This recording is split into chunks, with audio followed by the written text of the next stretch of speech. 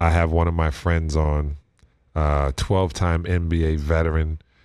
We have this unbelievable friendship and relationship. How it developed and got to this point, I don't know. He even calls me by my real name, which is Meta World Peace.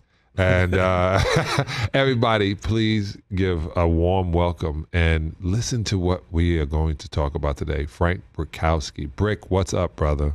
What up, Johnny? How you doing? How you living? So everybody, my real name is Johnny, Johney, and then my uncle's name is John Salley. He wound up passing, and then they were like, we're going to call you John now. And the reason they called me Johnny is so they can get us in between. But he calls me Johnny, and I love him for it. Bro, I am sitting here. We talk all the time. A lot of times we're enjoying our favorite cocktail or, and we have great conversation. So I thought you'd be great on this show today. But before we get going, you were in San Antonio. And in San Antonio, I guess I can tell by my haircut it was 1989, 1990, 1989 or something like that. It's Gumby fresh fade. Yeah. My fade was unbelievable. It wasn't so cut well because we were in Houston. I mean, we were in San Antonio, and I wasn't letting anybody cut my hair. But if we can put this picture up, this is him choking me. and while he's doing, and that's, I think that's Eddie Rush right there. We called that white Eddie Rush. Yes. Dennis is in the background. Yes. You grabbed the wrong guy. And I said, Brick, the Sal. Brick, this is Sal. Now, Brick is a big dude too, man. He could have just snapped my head off. I was like, it's Sal. He turned around and he said, oh, wrong one. And it was my favorite part. Do you remember grabbing me by the neck and why? No. When I saw the picture, because the picture was on the cover of the New York Times, I think, one of the big papers, and I remember just what you were saying. I don't remember. I went into it like a blackout, and I grabbed the closest person to me, and it happened to be you, and you just kept on saying, Brick, it's me, Brick, it's me, Brick, it's me. Don't kill me. Don't kill me. No, definitely. Brick, so what are you doing now? I'm retired. I'm up in Montana, and we spend our winters in Palm Springs. I worked for the Players Association 15 years. Retired a year and a half ago, took my pension. I say I'm sliding into home. Right, you are. So this is when you mentioned that, and I told these guys, and they told me just to hold it for the day. So you're in Montana. That was your summer house, right? And then you live somewhere else for your winter house, like. Right. Black folks only have one house. If we got two houses, you got your house, you got mom and them house. Mom and them house is mom and them house. And then, and for those who didn't understand my Ebonics, mom and them. So it's called mom and them. So you got your mom and them house, and then you got your house. And explain how you have a summer house. How does that work? So I was living in Oregon. My son was born in Oregon. I moved to Oregon from Manhattan Beach, California, to be a father to my son for 18 years. When he turned 18, he goes, Dad, I'm out. I was like, me too. We got out of the rainforest. We moved down to L.A. to Hermosa Beach. I used to live in Manhattan Beach. Moved down to Hermosa Beach right before the pandemic. Mm-hmm. And my son was having anxiety, and I was like, hey, just pump the brakes, settle down. He goes, I don't want to be around these many people. I don't want to be, and he's 18 at the time. I was like, whoa, pump the brakes. We don't even know what this thing is yet. And so we're going to bed that night. My wife said to me, look, as adults, we can't get our brain around what's going on in this world. How can you demand of your son to pump the brakes? I said, all right, we leave. We left the next day. And we took off for Montana. And we get to Salt Lake, and we wake up to news of an earthquake the night before, 6.2, which is significant. Mm-hmm. So we're driving through Salt Lake looking for earthquake damage, running from a pandemic. And I turned to my wife, and I'm like, when did we become part of a B movie? Like, is this really happening? You know what I mean? It's like earthquakes, pandemic. I don't even know what a pandemic is, So anyway, we hightailed it to Montana, turned the summer home into a winter home by insulating and doing some projects. And then we were here in the wintertime, and I can tell you how we started looking was in 1986, 87, 88, somewhere in there. Larry Kristoviak, who was the coach of Utah and played in the league for a long time, was the head coach of the Bucks for a while. He was on our team in San Antonio, and they scheduled a preseason game in Missoula, Montana. But Larry had been traded. So here we go as a team to Missoula, Montana, and I started looking around. And I'm like, oh, my God, this is unbelievable country, unbelievable. So I started looking. So I was good friends with Charlie Sheen at the time, and we Charlie decided we're going Sheen, to buy a ranch. the actor. The actor, we're going to buy a ranch together in Montana, and we did. And that's how I ended up here 30 years ago and ended up selling that place and buying a lake house on my own. So I live on the same lake as Phil Jackson. Okay, wait a minute. You just can't get past. You can't slide past the fact that you and Charlie Sheen bought a ranch together. Is that the Bunny Ranch? Horse ranch, hunting ranch, fun ranch.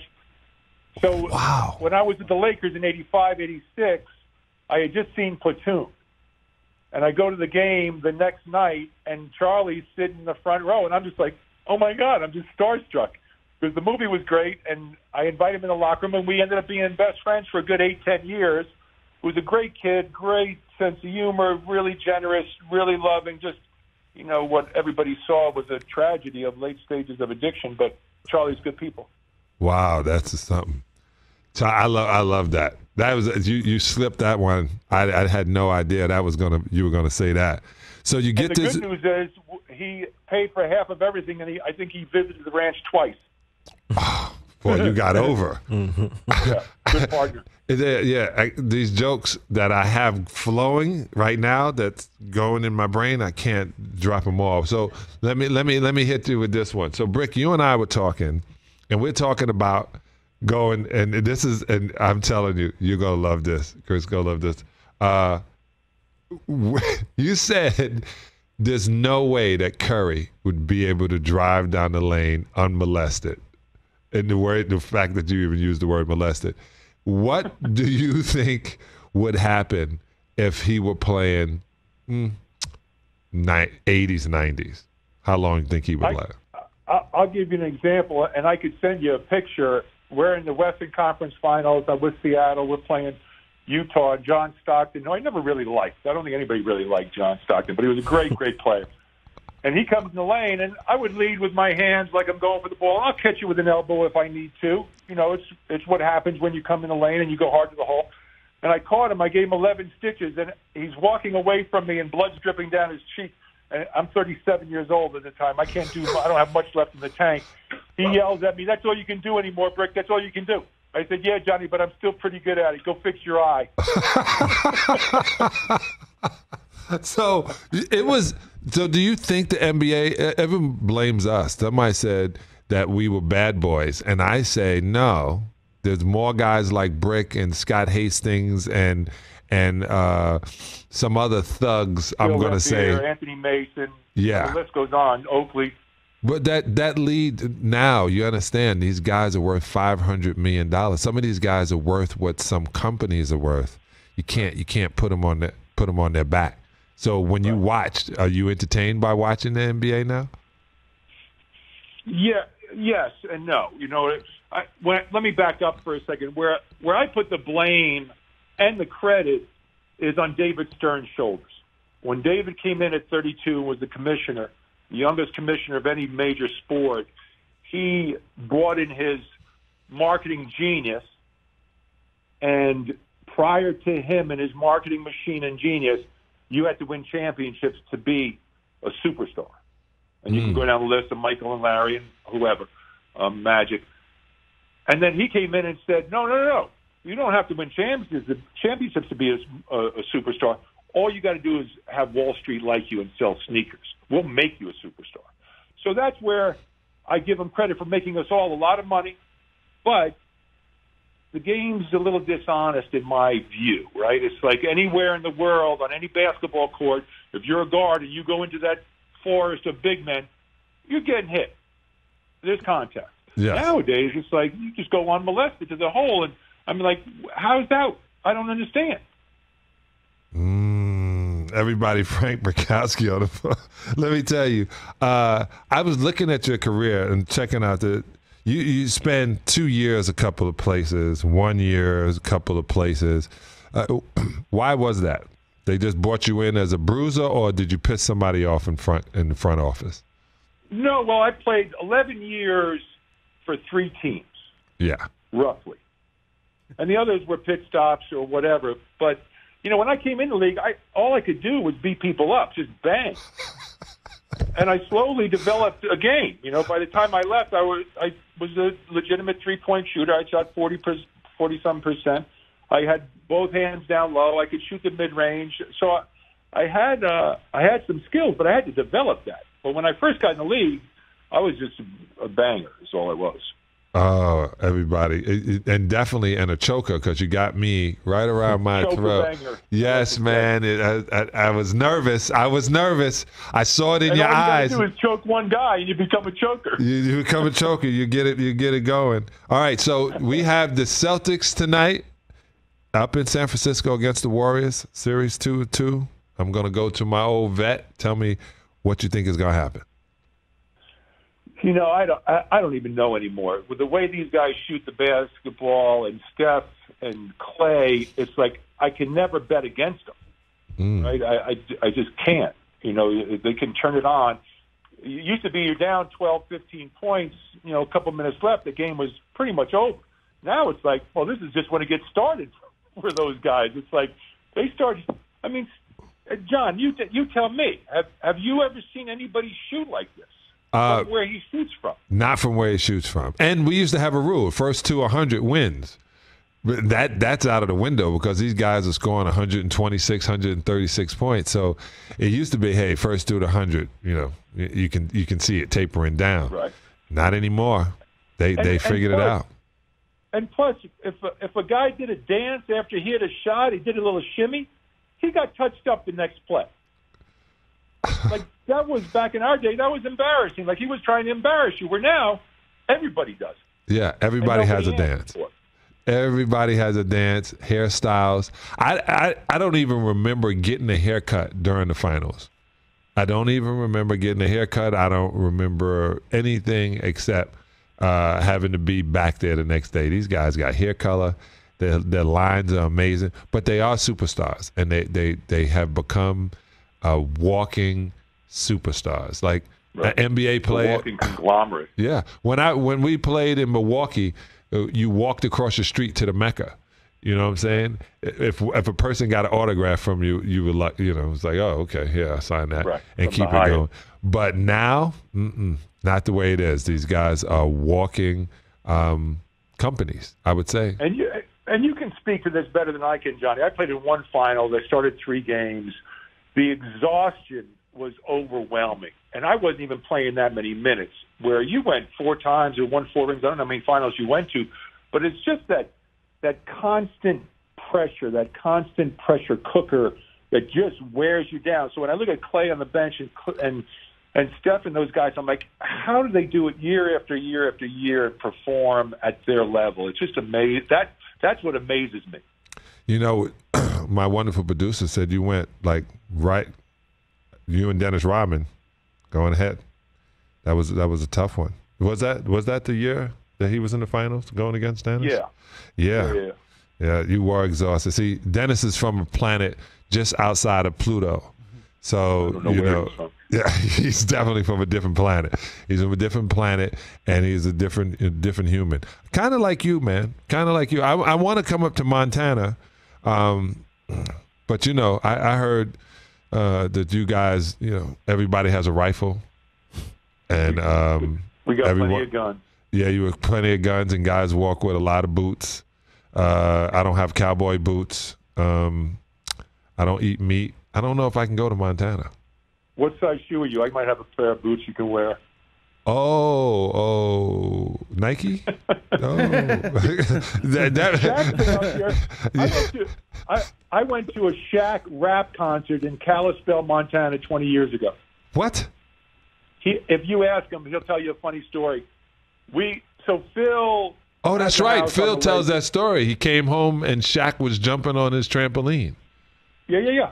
And so Howie Long's a real close friend of mine. He's godfather to my son. He has a house here also for 25 years. We've been coming here. Wow. So we see a poster in the town where we're at. Shaq putting on a rap concert in an hour away. So we go. I love Shaq. I mean, I've known him since he was 15 in San Antonio. So we go. Howie and I and his 3 boys, and we're in the audience. There's probably 200 people at a rodeo stadium.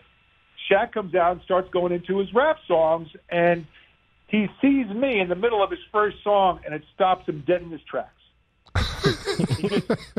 he just stops the song. And he can't believe. He goes, Brick! He goes, what are you doing here? Like, you're not supposed to be here.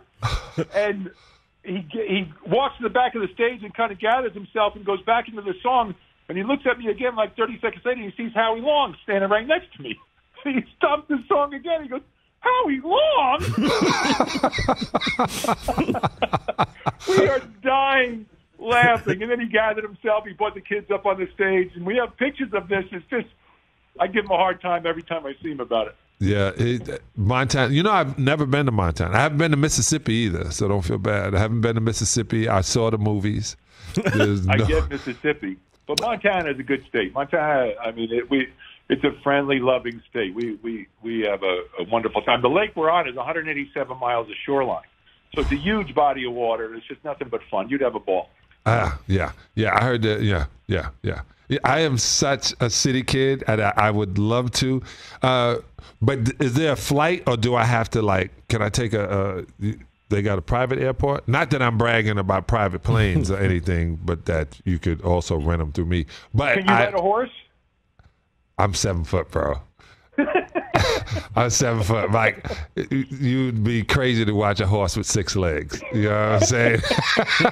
He's like, my legs running with the horse's leg is just not gonna go. But and I'm an animal activist. I don't know if animal activists even ride horses, but I get some stirrups. I think I used to like riding horses. At the circus. Yeah. We had Alvin Robertson. Remember Alvin Robertson? Yeah. Where's Alvin? Yeah. He's living in England somewhere, but we had him up here. Larry Kustoviak was close with him. I was close with him. Larry's from this area. And we put him on a horse, and the horse, he got kind of scared, and the horse got kind of scared, and they started going at it. And Alvin ended up underneath his neck with his legs wrapped around on the saddle and his arms choking the horse. I'm choking the horse out. You can't make this up. You can't make this up. We saw him running around for a good 3 minutes, which felt like 3 hours. Him not knowing what to do, the horse not knowing what to do, and finally Alvin let go of the horse, and the horse took off, and we didn't see him for 4 days. We won't tell you why. That horse was on something. All right. Hey, Frank, I appreciate you, man, and we will talk again. And stay alive, Johnny. Brother. And I can't wait to come up to the lake. Helicopter, though. I love you. Helicopter. I'm not doing those long rides.